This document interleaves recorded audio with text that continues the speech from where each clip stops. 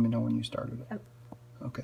Okay, this is the, Robert, this is the cartridge you have in here. This is the Thorpe cartridge.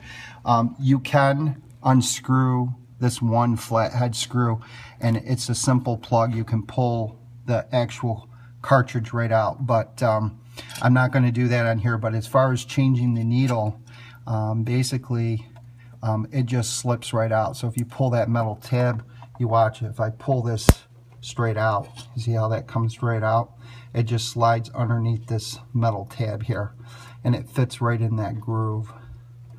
So it just sort of slides right in there. Okay, so I'm gonna have to, there it goes. It slides right underneath this metal, this sort of flap here. Okay, so the best way to do this is, I can do it. It'd be harder to do this side. So you take a screwdriver and take this out.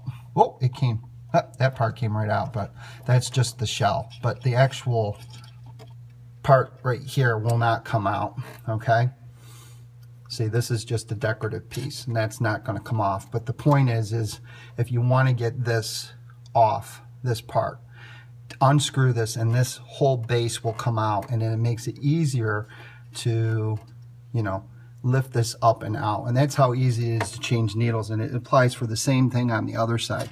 So when you order these, it comes with 2 of these. It comes with the little plastic thing on each side with your stylus, and it just sits underneath that little flap. You just tuck it underneath there, and it fits right in that groove right there.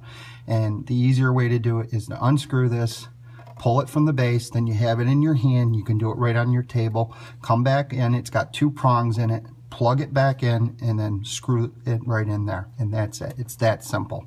That's it.